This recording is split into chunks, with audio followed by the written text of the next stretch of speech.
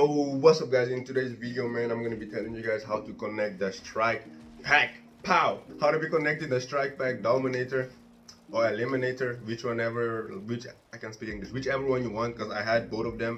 I used it the same way, you feel me, to your PC or your laptop. I'm not going to be showing like opening up the Scptoolkit because bro, it's not that hard, and I've showed you guys in my other videos, like go check those ones. I'm just going to be telling you guys the problems because a lot of you guys face errors. It's not using the app that's the problem, it's getting to the point where you can use the app. For some of you guys, the installation process, you don't do it properly.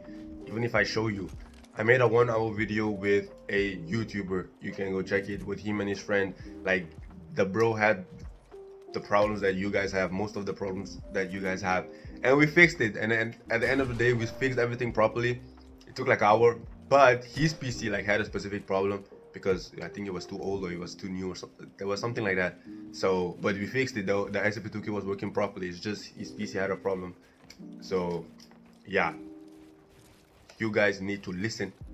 So yeah.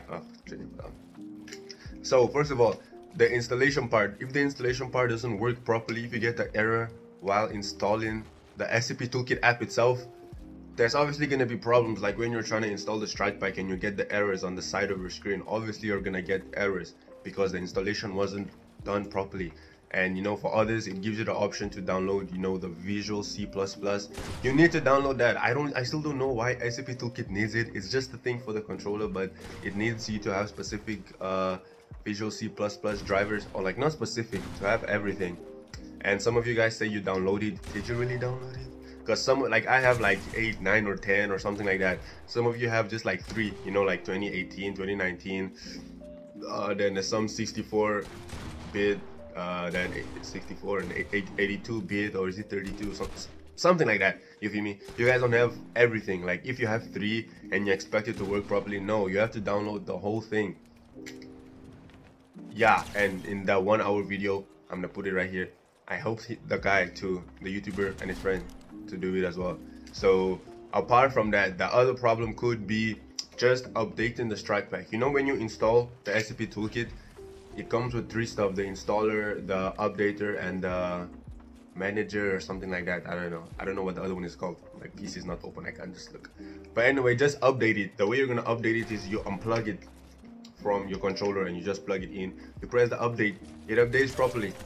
And if you have a problem with the touchpad, I made a video. Here's the video right here. It's going viral. Go watch it. Be part of that people that's making it go viral, you feel me? Because when you initially when you switch the Strike Pack from, what am I saying?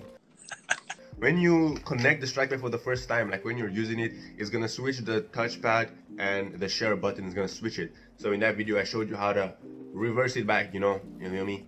You feel me? You feel me? And the other, oh my god, chill. The other stuff is your PC. Maybe your PC is too outdated or it's not compatible. Most PCs should be compatible, but for some reasons, some people's one aren't compatible. You feel me? And yeah, some of you guys, the other problems you guys had was you just didn't connect it properly. Some of you guys don't use the cable that actually came with the Strike Pack. That's the best one. That's like, if you're using other cables and you say it disconnects sometimes and it reconnects sometimes, that's because the cable is not strong. The connection of the cable is not strong if you're using the alternate cable. So just use the one that came with the Strike Pack. You feel me? You feel me?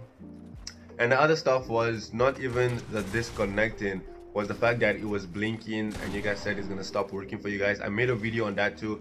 I used to have it. It still happens sometimes, but for me, even if it blinks, like, oh, my Strike Pack.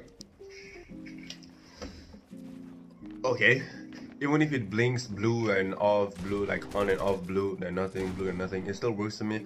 Some of you guys said when it does that, it like stops working for you guys. I made a video about that as well. I think there was 5 steps in that video, like 5 options to do, and it worked. So like guys, just follow the instructions properly and it should work for you guys, man. You know what I'm saying? Like bro, I've done everything. That's why I can install it, I can uninstall it, I can do everything. I turned it on by accident. I can do all the stuff and it works for me because I have all the Visual C++ drivers. I updated it. I did all the proper steps that I show you guys. There's no reason for me to hide anything. I show you guys all the steps and it works properly for me. So tell me if you have a problem in the comment section as well. Like, cause I know you guys get a lot of errors, then you join my Discord and you ask me, and but this is the best way I can help all of you guys at the same time, because you guys ask me like a lot. I was gonna do a screen share, like with a group screen share, but bro, I ain't got time for that because I'm in university, you feel me? Like the video, subscribe, share. Peace out.